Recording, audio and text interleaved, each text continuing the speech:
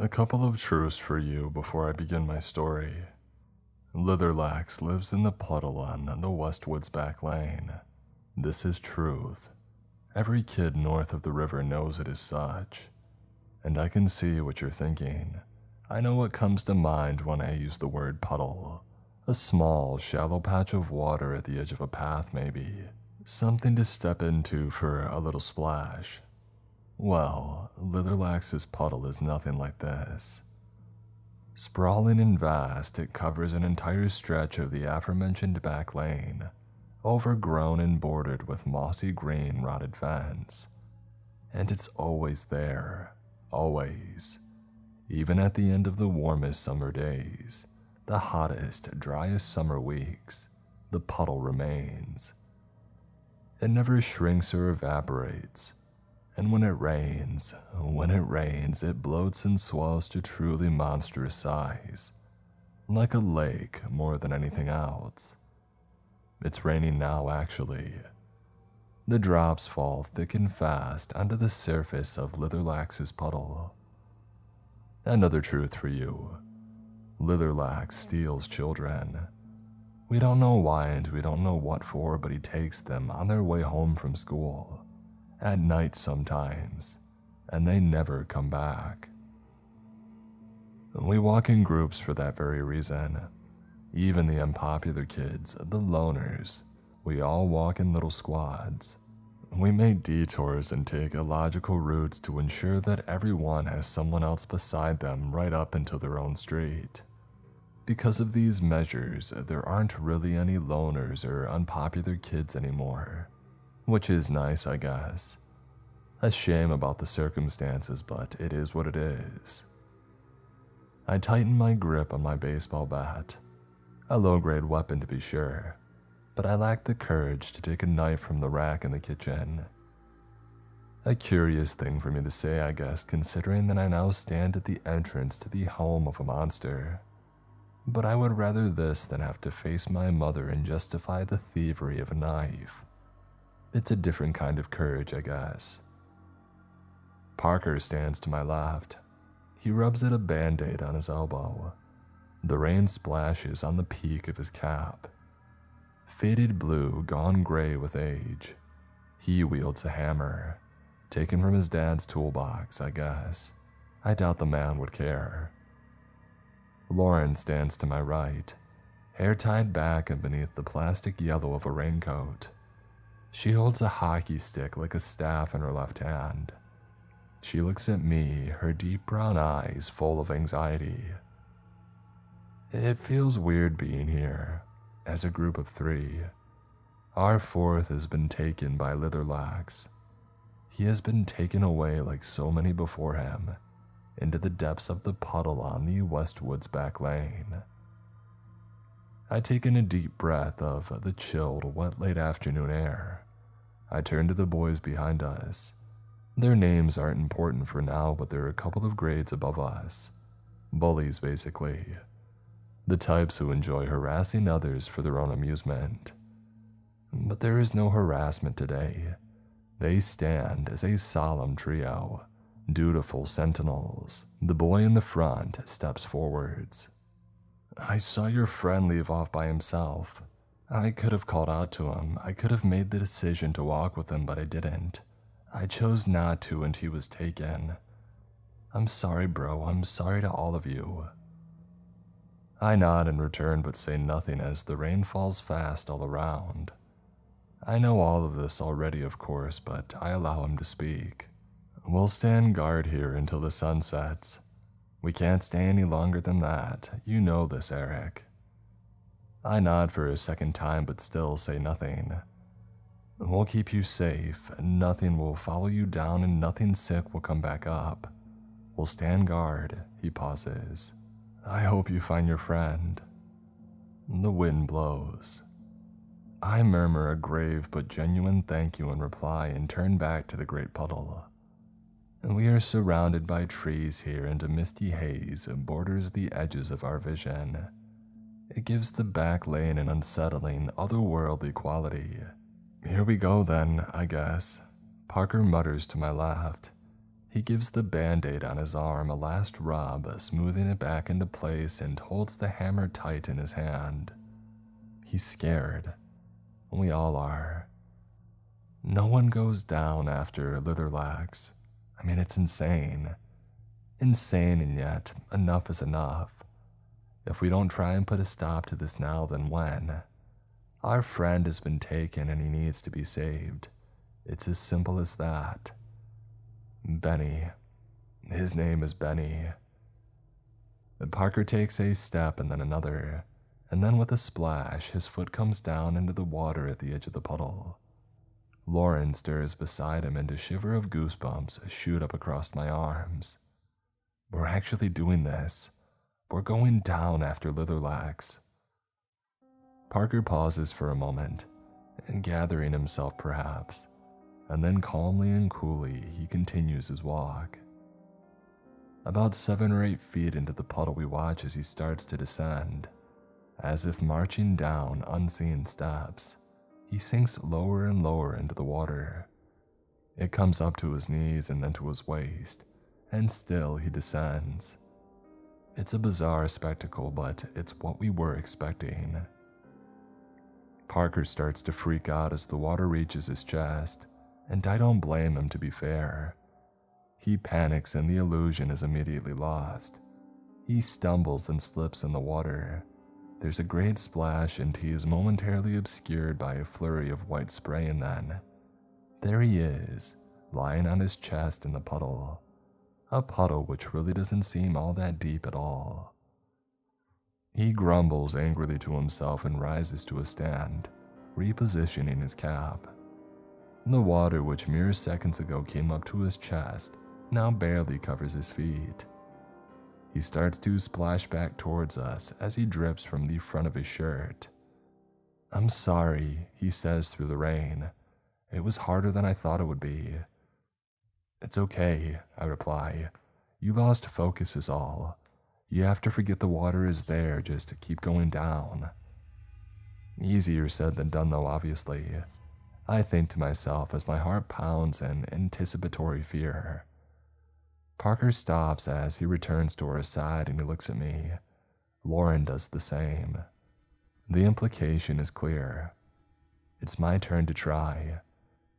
I squirm but steady my nerves. "All right, here we go," I say quietly and then set out across the grass and into the waters of the puddle. A little quicker than I should perhaps, but I'm trying to stave off the urge to turn and run back the opposite way. Any second now, any second. I try not to react as I feel my foot come down lower than one would expect into the shimmering water, reflecting gray the overcast sky up above. I keep pace, fist clenched, breathing steady, and down I go, step by step. The water rises up to my knees, step by step, up to my waist and then up to my chest. This is how far Parker was able to get. But I am able to go further. The water rises up to my neck. It's cold, it's so cold. The rain is loud against the water beside my ears. I take a breath and I close my eyes, and my head dips below the surface. I keep walking down. The sound of the rain is muffled and grows quickly fainter and fainter above me. The water feels thin somehow, not quite as thick as water is supposed to be. Down and down, step by step.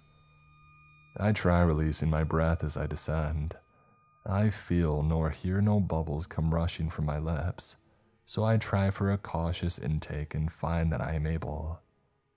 I open my eyes, and I come to the bottom of the stairs. Ahead stretches a long, straight and wide corridor, grand, like the kind you would find in a mansion. The walls are a deep, rich red-brown and the carpet is a moss-like green. I lift a hand and examine myself. The sensation is a curious one as my movements have definitely been dulled, and the objects caught in my line of sight waver ever so steadily.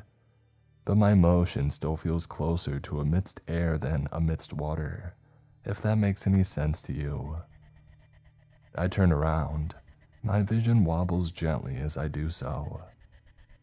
After a second or two it is settled, and I see behind me a set of wide and imposing stairs.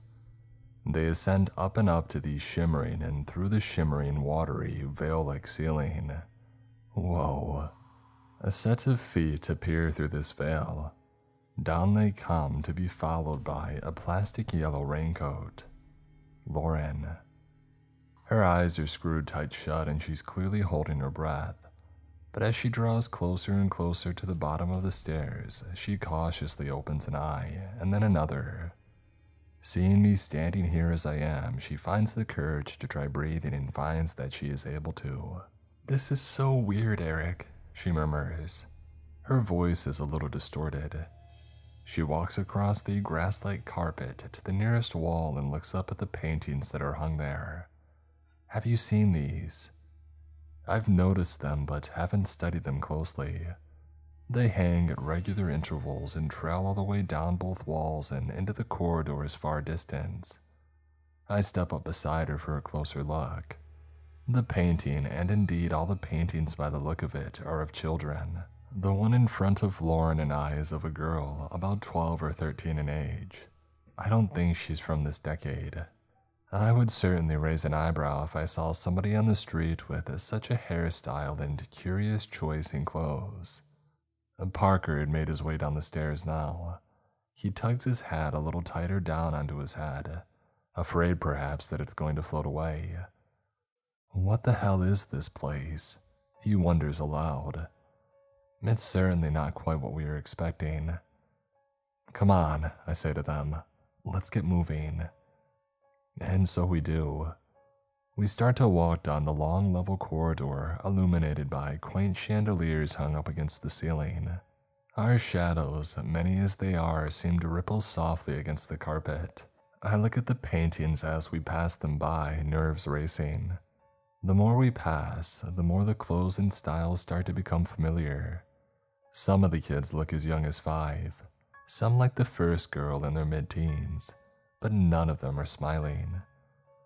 They look out at us passers-by with expressions of longing and loneliness. They're haunting in their authenticity.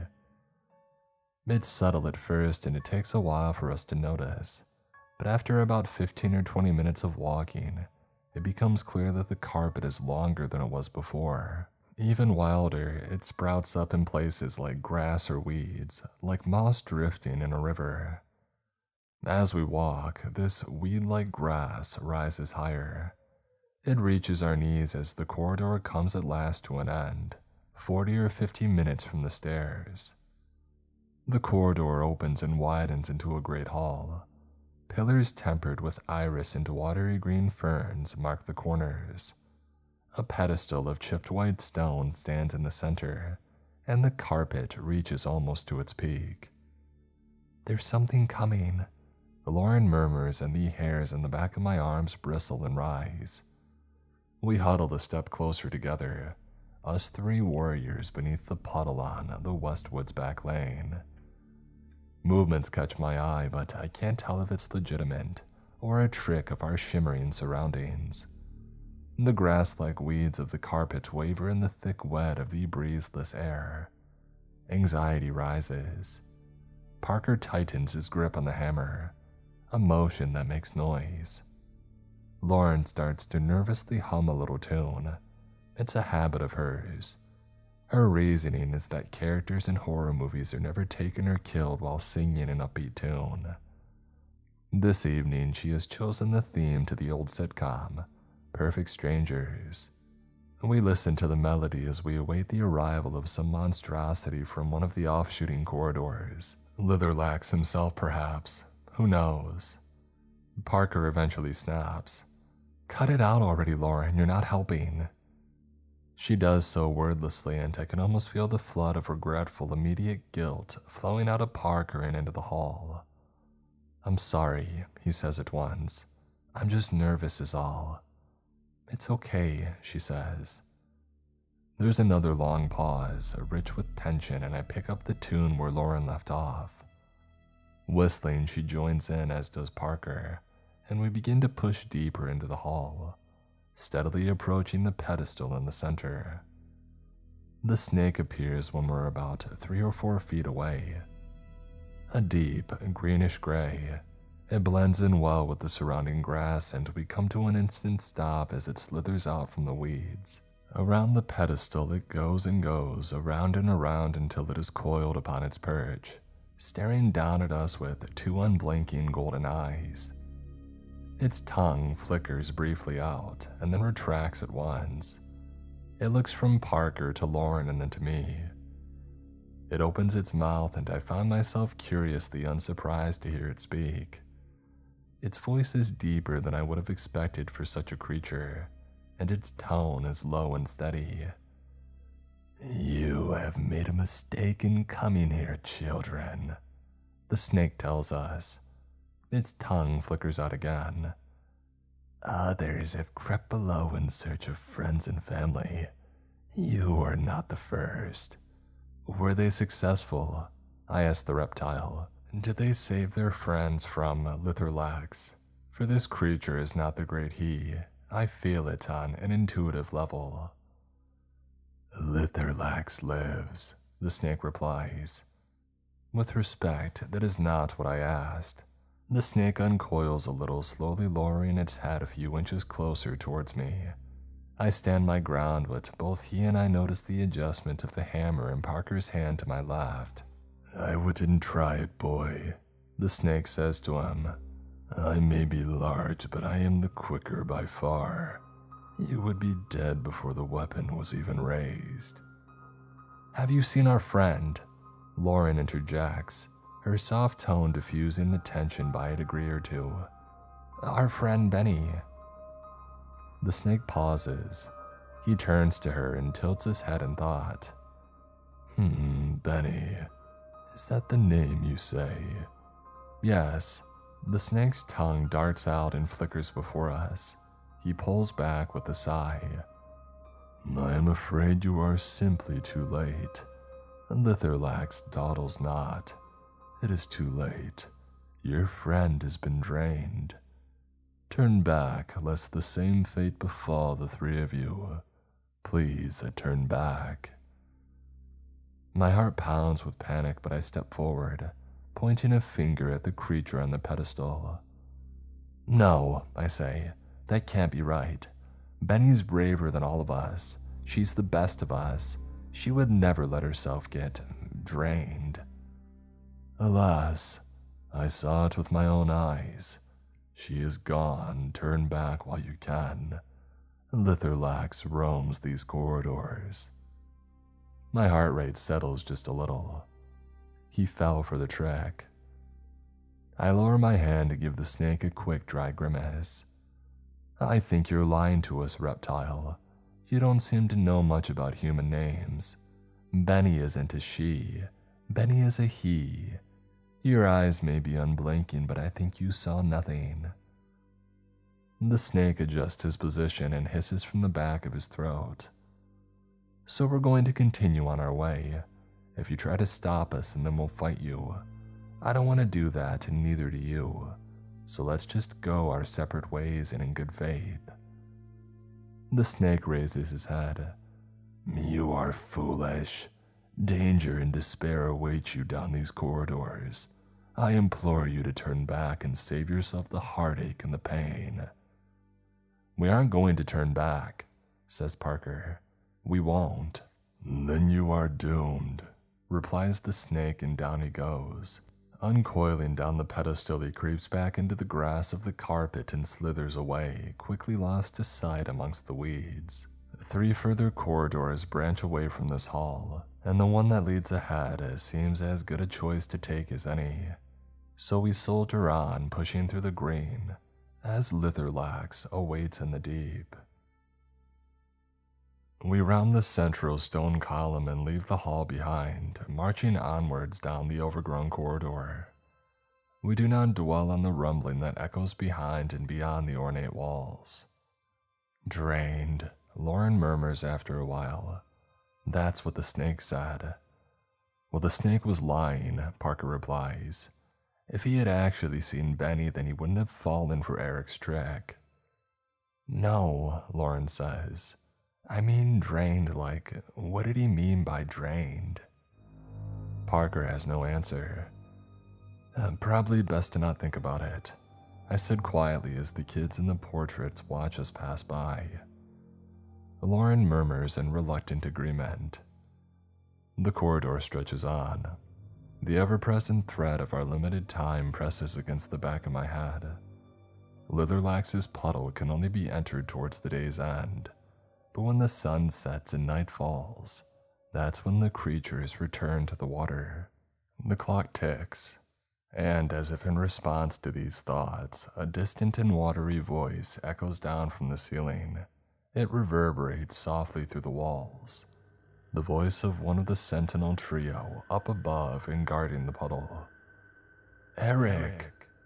Comes the faraway voice, and we pause to listen.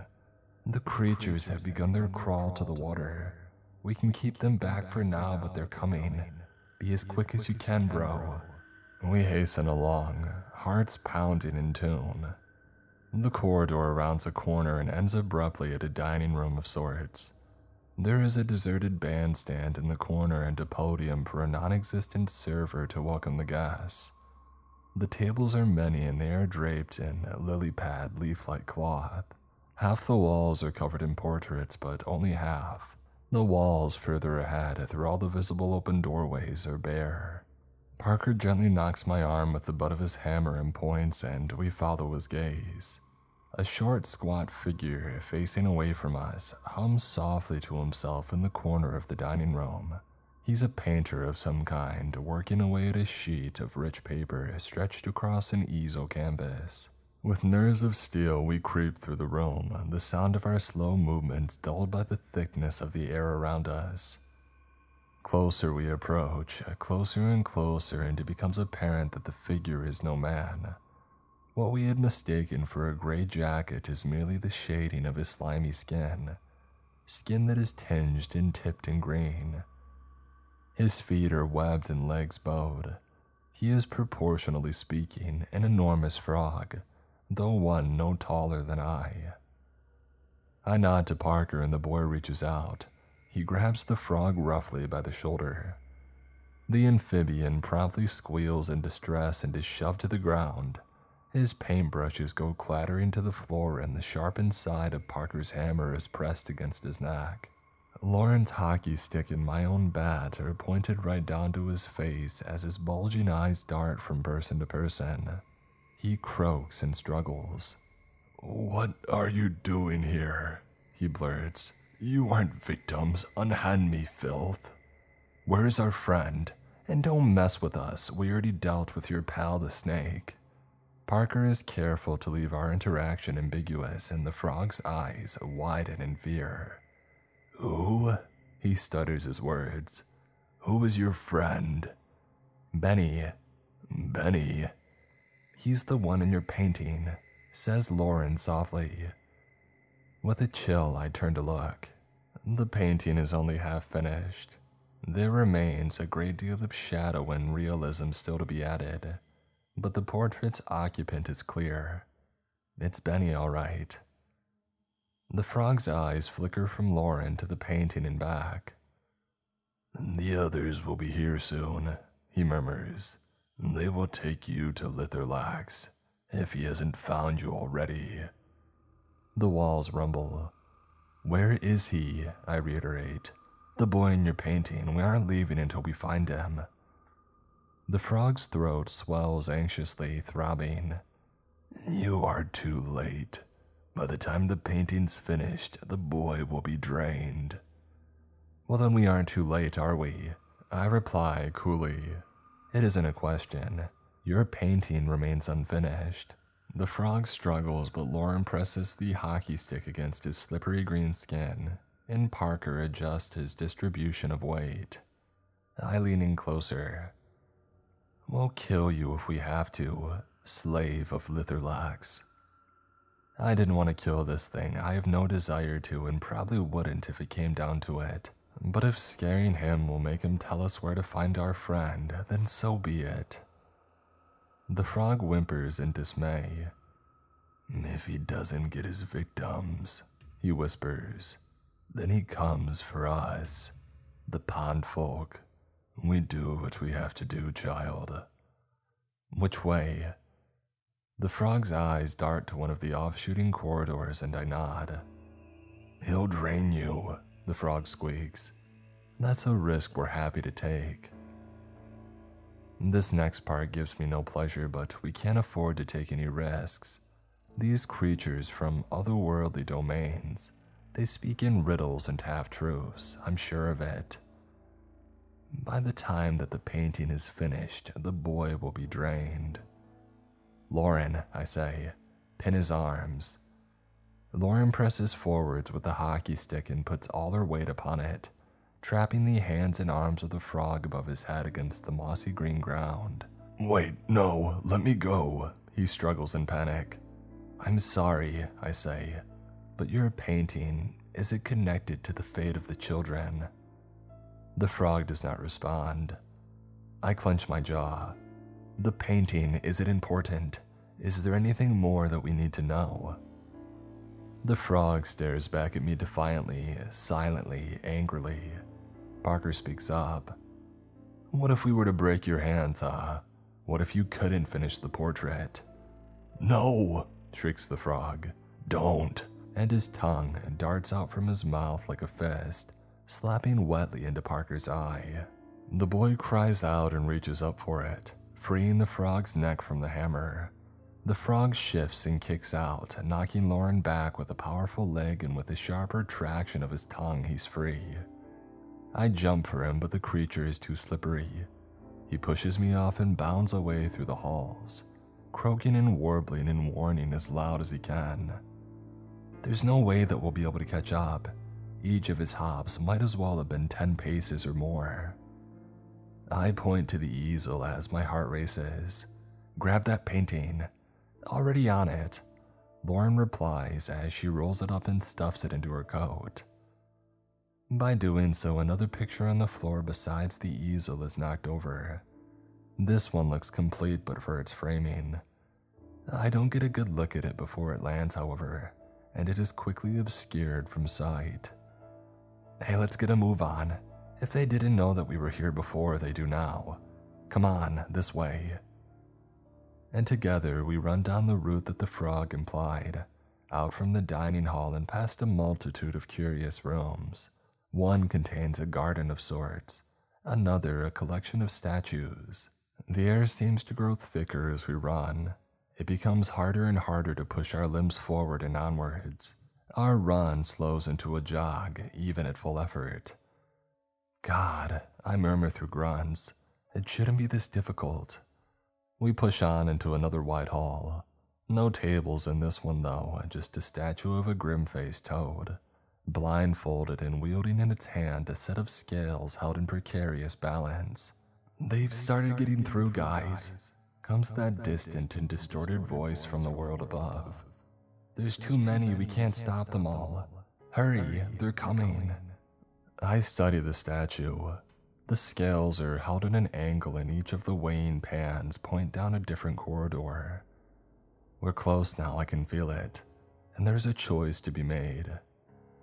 I let out a low sigh and adjust my stance, and as I do so, a curious thing happens. A trickle of bubbles escapes my lips and drifts up high, where they are lost in the shimmering light of the ceiling. There's a pause as both Parker and Lauren stare in horror, and Parker drops his hammer in fear. It falls slower than it should. Bubbles start pouring from his mouth as he gasps. There's no air, he cries out, and it seems for a terrible moment as if his suspension of disbelief is lost. For him, the illusion is broken. How are we even able to breathe down here? I can't get in any. He falls to his knees and clutches his throat, rasping. It's just water, he shrieks. Water! Parker, Lauren and I crouch down beside him. You can talk, you can breathe. We're doing so now and you can do the same. It's thick and it's wet, but it's air. Come on, breathe in and out. Parker's face is turning red. He panics, spluttering and choking. Come on, breathe in and out. and he struggles. He tries to match our breathing. To do so at first, it causes him great distress, but he calms himself down and the bubbles slow their streaming. His breathing slowly syncs up with ours and gradually he regains control. A minute or more perhaps and the bubbles stop entirely. Parker wipes a sheen of sweat from his forehead. I've cost us time. I'm sorry. Hey, it's alright, I say to him, but he is right. We raise our heads as the statue before us starts to shake. A voice rumbles through the walls, but this is not the voice of any of the teenagers up above, of the trio guarding the puddle, nor of any low frog or snake. This is a voice much lower, much darker, much angrier. The voice sends a tremor of dreamlike fear pouring and splashing like cascading waves through my body. It is his voice, I'm certain, as it surely can be the voice of no other. Litherlax. Intruders. Intruders in my hall. I smell your blood, children of the surface. Dawdle not. Face me if you would face me. Come meet your aunt and be done with it. I turn to the corridor on the right, almost instinctively. That's where he is. Litherlax awaits down the corridor to the right. But down the corridor to the left, there is movement. A person, a child. There's another child down here in this place. A small girl, maybe just over half our age, peers anxiously around the corner, one hand pressed to the wall as she looks us over uncertainly. Hey, are you okay? I call out to her. She panics. She slips and stumbles and turns. The disheveled nature of her hair and clothes is made briefly clear and she disappears away. Come back, Lauren shouts, but the girl does not. Lauren starts to go after her, and then stops, pausing and looking to me. They both do, her and Parker. I glance from corridor to corridor, and at the statue between them. Time ticks away, rumbles the ethereal voice of Litherlax from the depths of the unknown. Come now or never. Eric? Lauren asks desperately. What do we do? I fumble for the words. Time ticks indeed. If we go after Litherlax, then we will likely never see the girl again, so she'll be doomed down here. But if she has survived down here for so long already, then who's to say she won't survive a little bit longer? But you don't know how long she's been down here, Eric. They might be hunting her at this exact moment. She's younger than Benny, though. Far younger. What chance does she have alone? Hell, maybe it's a trap. My decision, however, is made for me. It is made for me, and I do not have to stress the guilt of choosing one over another. Parker breaks off from the group, reaching down and grabbing up his hammer, running as fast as he's able given our surroundings. He heads down the corridor to the left after the girl. Turning back over his shoulder, he shouts, "Go find Benny. Don't wait up for me. Just save him and get yourselves out of here. Go!" He disappears from sight around the corner. I grab Lauren by the sleeve of her raincoat and drag her to the right, and together we run in desperate pursuit of our friend and the monster that took him below. The thick green-gray of the carpet reeds and watergrass is now almost waist-high, and it brushes wetly against us as we push on through the corridor, ignoring the occasional bursts of bubbles dispelled from our movements through the undergrowth. The air is thick now and heavy. The walls, as grand as they are slimier. The reek of the place grows stronger and stronger as we pass by room after room. The reek is Litherlax, I'm sure of it, and we're close now.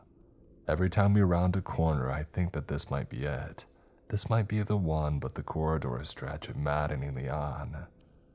They are coming, echoes the voice of our guardians above the surface of the puddle. The pond folk return to the puddle. Do you think that'll be okay? Lauren pants breathlessly. Parker, do you think you'll be alright without us? I don't know. We gotta focus on Benny first. One hurdle at a time, we go for Benny. The light is changing ahead. Since the beginning, an aura of subtle blue-green has tinted our surroundings, but that ends at the next corridor. Viscous red shadows are thrown from stone ornaments against the walls.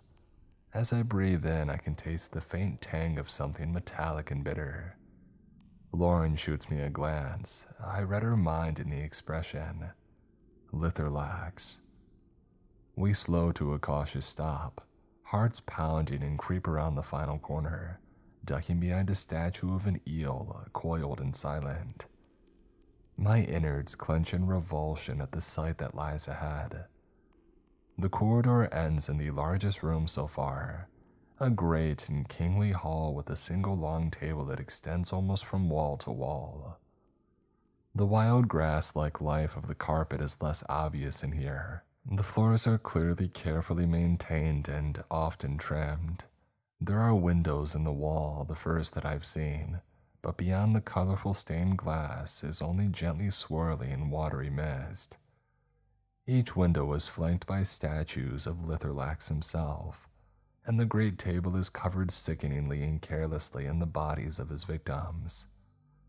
I feel a sharp pain and realize that Lauren is, perhaps unconsciously, clenching my hand in terror. The bodies have indeed been drained. There's no other word for it. Drained, as warned the snake, as warned the frog. They are all children, and they are all long dead. Their eyes look blindly out at nothing from the hollows of their heads. They are little more than veinless skins of white and gray, pulled taut across the skeletons within, piled and sprawled across the tablecloths from end to end. My teeth clench hard and I raise my gaze. The frog is here too, beyond the table at the far side of the room. His shadows are many and red, cast from the ruby chandelier that hangs overhead. His neck is craned back. He croaks and throws out his arms and pleads with the very creature that we have come all this way to see, the colossus upon his enormous throne of cold and mossy red stone. He is Litherlax, a bulging, leaking, and writhing leech. Monstrous in size, his squirming sends ripples of disgusting noise reverberating around the walls. Slimy and shiny and black, he pulsates grotesquely, and the reddish light from the chandelier catches in the faint scarlet markings that run all the way down his various segments. His middle is thickened and bloated and heaving, and the only distinguishing feature that differentiates his head from his tail is a throbbing, distended ring coated in black ooze that now hangs menacingly above the quivering, pleading frog. But it makes no sense for monocles. The great leech warbles. His mouth does not move in time to the words, rather they seem to seep from the membrane of his very skin. I do not understand how they found the strength to breathe. You assured me that the air was thicker than human children could handle, when forced to exertion. It should be. Oh, Litherlax, the great drainer. They must have tricks. They are sneaks, arrogant and stupid. Litherlax's voice drops an octave. His wet and pulsing mouth lowers closer to the anxious frog. I ask not for excuses. Tell me at the least, did you finish the portraits? Are they ready for hanging in my gallery? For monocles, the frog squirms from leg to leg. I finished the first, Litherlax King. The girls. Litherlax rumbles and he draws back, ooze leaking from his ring of lips and onto his throne with a splatter. That will do then, for now. Lauren and I exchange a fearful look. The girl, does he mean the young one in the corridor? The one that Parker ran after? Our question is answered immediately, however, and we are wrong. Litherlax slithers round in a quick half circle, his lower body thrumming excitedly as he reaches up to the high ceiling. We follow his movements and gasp. Lauren slams a hand over her mouth. I can't believe that we didn't see them sooner. In cages colored in the same patterns at the ceiling, Hung from great long chains are two children, a girl of about 14, and Benny. Bring the cages around and open the first. Monocle darts to the edge of the room and pulls on a great gray lever, freeing a metal wheel in the wall which he then spins around in his slippery grip. With a great clank and grinding of gears unseen, the cages, following some kind of rusted rail, jerk awkwardly along their routes and closer to the center of the room, above the great table. "Eric," Lauren hisses, "what are we going to do?" But I don't know what to do. The cage with the teenage girl in starts to descend, swinging on its chain as it does so, and then 6 or so feet above the table, the floor of the cage slams open, and the girl falls screaming to the pile of corpses below. And with a speed surprising for his bulbous and bloated size, Litherlax darts forward. His gray-black oozy ring of lips peels sickeningly back to reveal 3 pinkish-gray beak-like jaws. "Please," the girl cries out in panic, bubbles pouring from her mouth as she throws up her hands in meager defense.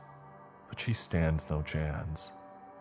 Litherlax's fangs, each no bigger than my own fist, munch deliriously into her side, and with a squirt of blood, she is brought down writhing. The creature's lips roll back over the fangs to fix like suckers on the girl's side, and in the space of no more than 10 seconds, he drains her. His body pulsates as great gulps of blood are drawn into his focused, contracting and monstrous body.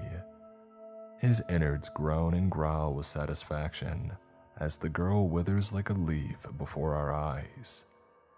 The frog watches from the sidelines, a picture of quiet terror. Does he see himself in the place of the girl, perhaps? I do not know. Litherlax gorges for another full minute, draining the girl of every last possible drop. The gears turn in my head, piecing together all the information that I have available, creating a plan as best as I can. The frog, despite his nerves, finds the courage to clear his throat and to interrupt. My lord, the children, the surface dwellers, they will be here soon, surely." Litherlax grunts and disconnects with a shower of droplets of blood. He raises his head to the ceiling, quivering as his sucker-like mouth throbs in pleasure. The girl's corpse tumbles from the table to join another on the grassy floor. He laughs. He chortles and his segments shiver and quake. "Oh, for monocles, worry not. I smelled the surface dwellers the moment they arrived." He swivels and his dark wet mouth now points precisely this way. My blood chills in its veins. "They are already here." Litherlax darts suddenly forwards, and with a burst of adrenaline, Lauren and I scramble to the side, running out into the hall as Litherlax knocks into the statue. It totters but does not fall. "Surface dwellers, victims to be, how good of you to deliver yourselves to me. I am most grateful." "Lauren," I mutter, "get to the lever, bring down Benny's cage." "Yes, Lauren." Litherlax laughs and taunts as he slithers around us like an oozing leviathan, knocking bodies beyond count to the floor as he moves over the table and blocks Lauren's path to the wall. "Get to the lever. What can you hope to achieve in my halls, children? You are outmatched and outclassed. You have wandered to your doom." I pause in fright and worry that perhaps the great leech might well be right. I look at my hands, at Lauren's. Our weapons will do little against this thing. A bat and a hockey stick. Blunt instruments. The body of Litherlax would need to be pierced to be seriously harmed. And the only one of us with a weapon of any sharpness at all is Parker, who chose the path on the left. I look to Lauren, and she looks back and sees the determination in my eyes. The plan still holds, they say, and she gives me a brief, almost imperceptible nod.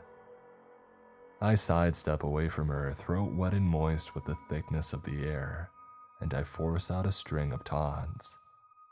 "You disgust me, Litherlax. Why do you lurk down here in the depths? You only ever take one child at a time. Are you ashamed? Is that it? Ashamed of surface dwellers seeing you for what you really are? A common leech, bloated behind its place. I see the frog tense up against the wall in dismay. Litherlax bubbles and frosts with indignation, turning his full attention to me as Lauren steps slowly but deliberately around him, past the table of bodies and steadily over to the wall.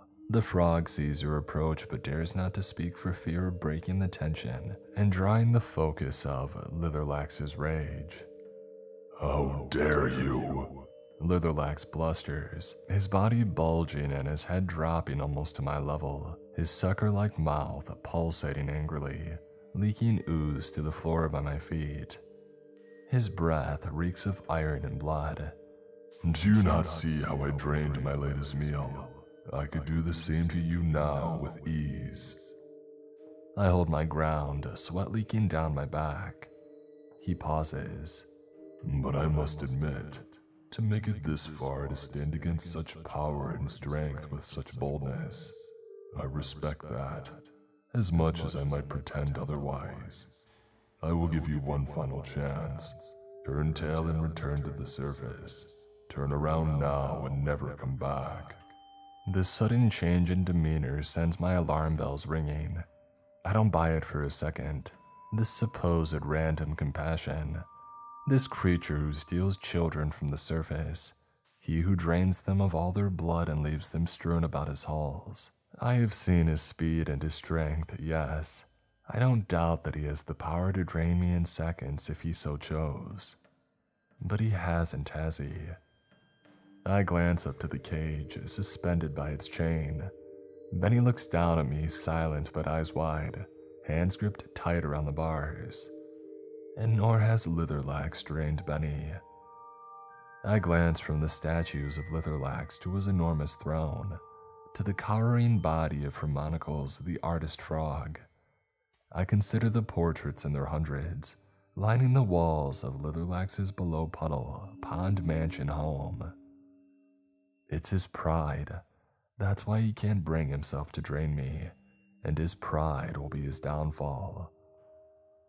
Lauren has reached Harmonicals, and the frog at last can contain himself no longer. "My lord!" he croaks desperately, ducking to avoid the smack of Lauren's hockey stick against the wall behind him. "Do it, Lauren!" I shout to her, keeping my eyes firmly on Litherlax. If he has eyes himself, I cannot see them. Litherlax pays the commotion no mind, and I address my next words to he, as Lauren pulls the lever and turns the wheel. Benny's cage rattles down the chain and drops, opening at the base, and our friend falls down onto the corpses below with a grunt. "Litherlax," I begin. "Litherlax, you liar. You compassionless monster. As much as you might want to, you can't eat us now, can you? You just can't. Because we haven't been immortalized as portraits, as trophies for your gallery. God forbid you lose track of your conquests." Litherlax sees, raising himself up to his full height, but I continue, fists clenched and legs shaking. "What if you were to go right ahead and drain us right here and now? Would your frog servant be able to complete the portraits having seen us so little? You would screw them up, surely. They would be wrong, embarrassing mistakes. Permanent reminders of the children who dared to come down and face you, here in your lair." I nod to Benny, now by my side, cowering from the Great Leech. "We've destroyed Benny's work in progress," I lie, thinking about the picture currently rolled up in Lauren's jacket. Does Harmonicals possess the talent to start from scratch, using nothing but his own memory? I shoot an icy glare to the frog across the room, and he cowers back as if stricken with a blow. Lauren has begun to make her way around the edge of the room. The walls shake. "So I think we're done here, Litherlax. We'll be on our way now." Litherlax throbs for a moment more and then screams down towards us. Hot and blood-rich, watery air sent blasting across our faces. "I should drain you now for your insolence. How dare you, how dare you?" He splutters and writhes. angrily slamming his tail across the table and knocking the myriad of bodies to the grass. Respect is a two-way street, you disgusting leech, I reply levelly.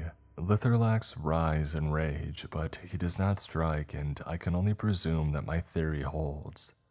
I reach out for Lauren's hand and I haul Benny up to his feet by the back of his shirt, and together we back our way out from the hall.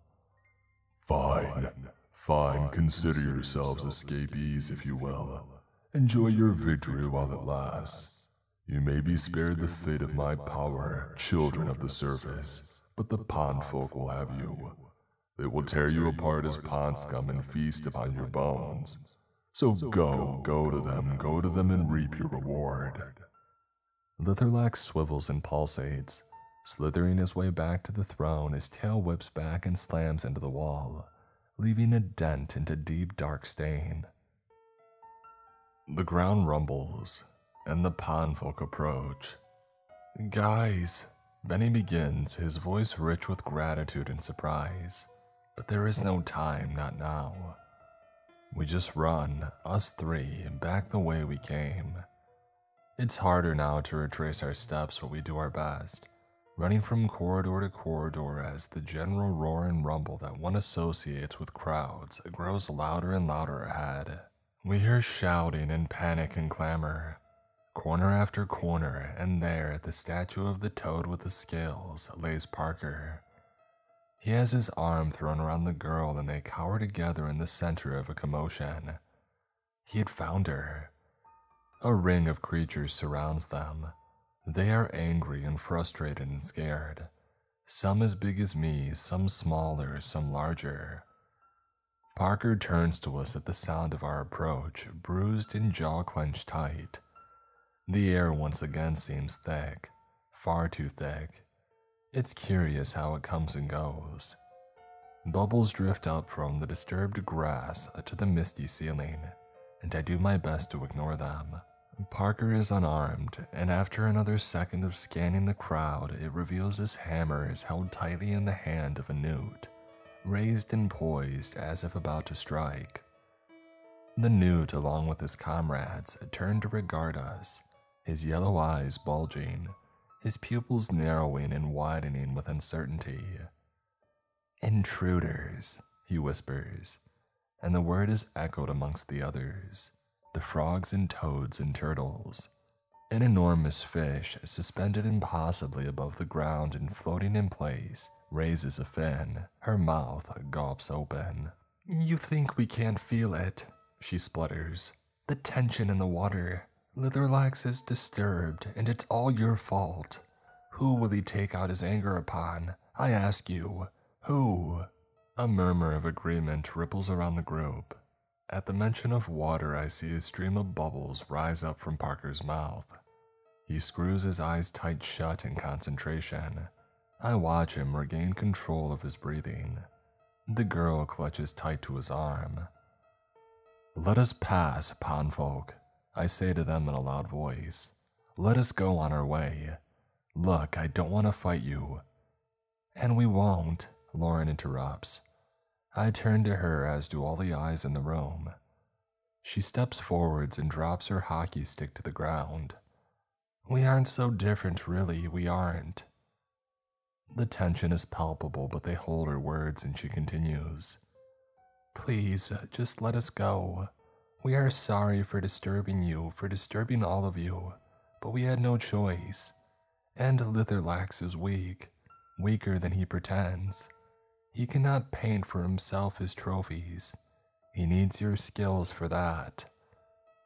The creatures look down to their hands, webbed and long and green and gray. He might be large now, but he relies upon the blood of his victims to grow. Blood that he struggles to drain before his conquest is immortalized. If he can't get his meals, he will shrink. And he can't get his meals if the paintings are never completed. He is bound by his pride. They look at each other, these creatures from below. There is a general murmur of unease, of cautious hope. Foolish girl, says the newt. He pushes aside his fellows and steps from the circle. If we try to hold Litherlax back from his prey, he will turn on us. He will drain us dry in their place. Has he ever? Is there even a single painting of one of your kind in this entire mansion? The newt stirs. I can see the watery cogs turn fast in his brain. He doesn't need portraits for us. We aren't worthy of the title of trophy. We don't need to be painted, surely. But he doesn't sound convinced. He just doesn't know. He doesn't know for sure. Please, Lauren urges, stepping forwards and taking his slippery hands in hers. Just let us go, just this time. The newt does not respond, but slowly, ever so slowly, as if fighting against his own instincts, he steps to one side. And following his lead, the others do the same. Silently they part and a path opens up through the crowd's center. Parker is back on his feet. He clutches tight to the girl's hand, and the five of us quietly make our way through the pond folk. We pass them all by, creature after creature, and we leave them behind. And then once the corner has been rounded, we run. We run for the final time back along the corridors, back past the rooms, back through the dining room and back through the hall with the snake's pedestal, back past the portraits, painting after painting. I detect from the portraits a faint smell of blood that I hadn't noticed before. And just as exhaustion threatens to take a hold, the stairs appear in our sights at the end of the hall, the great stone steps. A little further, I call out, just a little further. And before we know it, we feel the hard stone of the stairs beneath our feet. Up we climb and we feel the rush of the bubbles grow stronger now, irresistibly strong. They rush about our ears and blur our vision. Struggling to breathe now, I can only push forwards, hand held with someone else. I can't tell who in the madness, climbing and climbing. And with a sudden gasp of cool night air, the puddle is behind me. I become instantly aware that I am drenched to the bone, and stagger from the puddle with my hair in my eyes, leaking down my face. I stumble and slip, crashing down with a grunt back into the water. The water that now is surely no more than a few inches deep. I feel the rough, wet, stony earth of the ground against my hands beneath. I turn over onto my back and push my hair from my eyes, spitting out a mouthful of pond water, panting, and I see them. Lauren and Parker and the girl that he had rescued from below. And Benny, alive and safe. I grin at the boy and he grins right back. Lauren squeezes him into a hug and Parker does much the same. Jesus, comes a voice from behind. It's one of the trio, the kids tasked with guarding the pond. They did their best. I know that they would have held back the creatures for as long as they could. I turn to face him, and as I do so, the girl that we saved runs straight from the water right into his arms. The remaining teenagers stare with their mouths wide open as the two emotionally embrace, and it becomes clear to me that the two are siblings. It's obvious, really, when you think to look. "Emma," he chokes. "I never thought that I would see you again. I'm sorry, I'm so sorry. I should have come for you myself if I had any idea that you would still be alive." He trails off and breaks down into sobs, and we watch as the moon appears from behind a cloud, bathing the dripping girl and her brother in its cool and silvery light. Movement to my right catches my eye. I look down to the grass. There sits a little frog. It regards me in silence, its neck swelling and contracting, the light of the moon shining as sparkles in the corners of its eyes. And then it hops down into the water and promptly disappears. It's been almost 2 months since then, and no more kids have disappeared. The teenager who blamed himself for Benny's disappearance has taken it upon himself to set up dedicated groups and patrols. "No one walks alone," he proclaimed, and to this day he's kept his promise. Benny's fine. He worries that he'll never be able to truly repay the debt that he owes us, despite our constant reassurances that he owes us no debt at all. and Litherlax. I do not know if the pond folk ever conducted their uprising, but the seeds have at least been sown, and no one's seen or heard from him since.